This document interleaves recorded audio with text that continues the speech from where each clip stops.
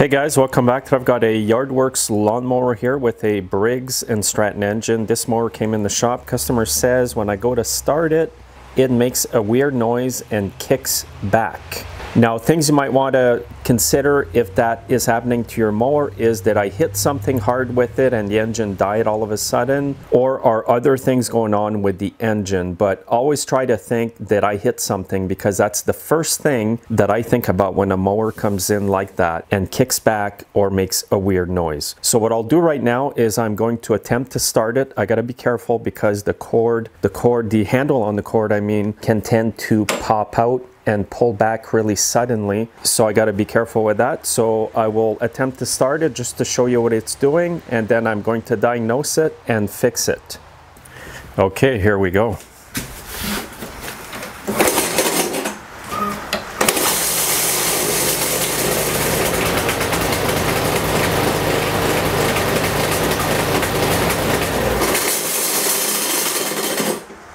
I'll start it one more time, but did you notice the noise coming from here, it seems? There's that noise, now it's kicking back.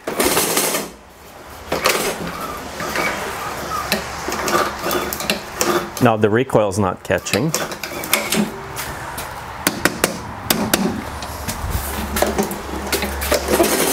So sometimes banging stuff does work. Okay, so what I'm going to do now is flip this machine over to see if they've hit anything. So what I'll do here is flip it with the air filter facing up, and I will be fairly quickly working on it because if you leave it on its side too much, sometimes the oil can get into the muffler. So let's have a look here.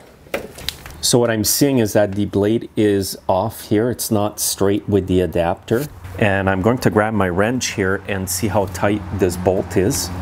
And I do recommend to unplug the spark plug before you attempt to turn the blade while it's on its side.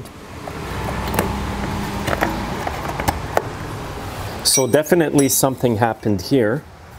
And oh, the bolt's loose, see that? So I think this is what's causing the problem. So I'm going to line up the blade here. Actually, the adapter's a bit bent. Look at how bent the adapter is. So I'm going to remove the whole thing here. These are cheap mowers, by the way. So I'll just use my impact here.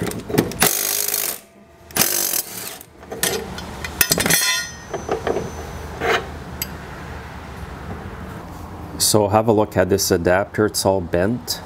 That's why the blade cannot be securely tightened in it. And what I think's happening is because the blade is not locked in this adapter, that's where the noise is coming from.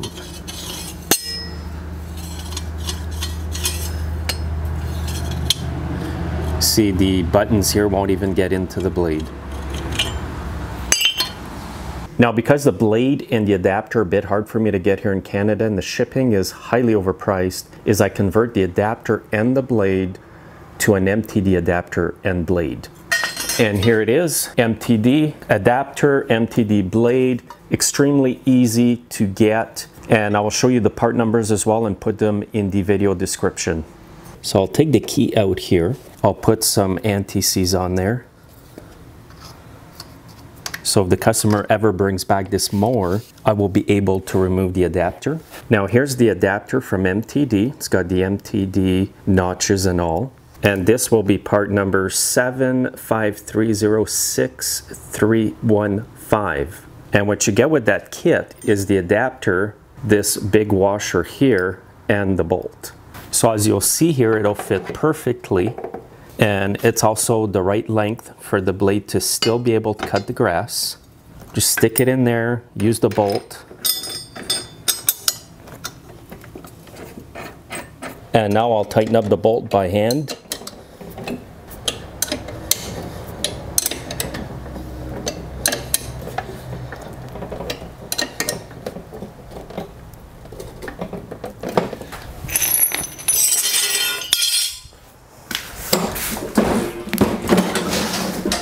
And don't forget to reinstall the spark plug boot.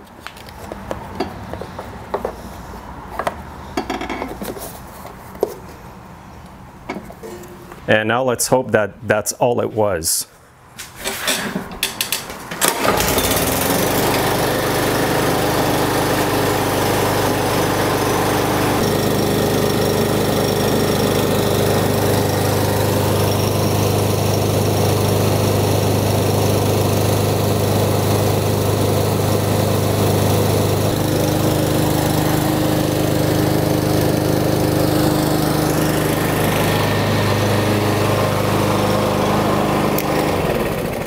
So that's all it was, guys.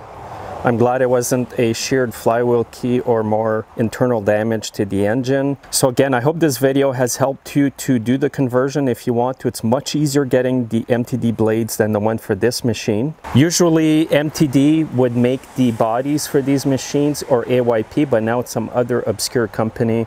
So that's why it's more difficult to get the parts for it. So I put all the part numbers in the video description in case you need to do this conversion. Also, if the video has been helpful to you, please make sure to like it and share it with your friends. And you guys have a great day.